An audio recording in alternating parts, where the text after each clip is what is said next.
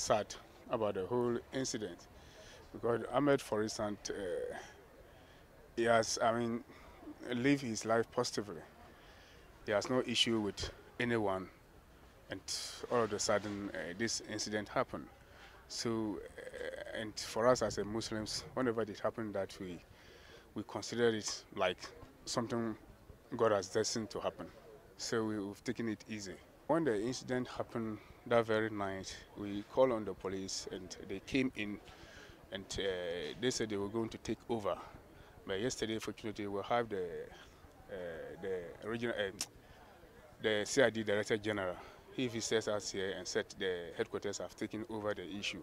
So we should exercise patience. They will get to the bottom of the matter. When we visited the police, we went to their station and we appealed to them that as Muslims, like you mentioned, when somebody dies, as quickly as possible, we pay the person and bury him or her. But they said because of what has happened, it's a criminal case, and because police has come in, there's a process that they have to follow through before they could release the body for us. So actually, we went through that process yesterday. They've given us some documents to send it to court. They have signed, and we went to do the postmortem, and I think the body was released yesterday. But because it was late, we appealed to them that we'll come for the body this morning. There are no new discoveries as of now. The family will miss me a lot because I can describe him as a breadwinner of the family. Yes.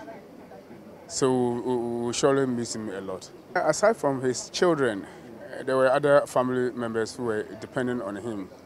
I know as Muslims per our religion, we believe in this extended family system.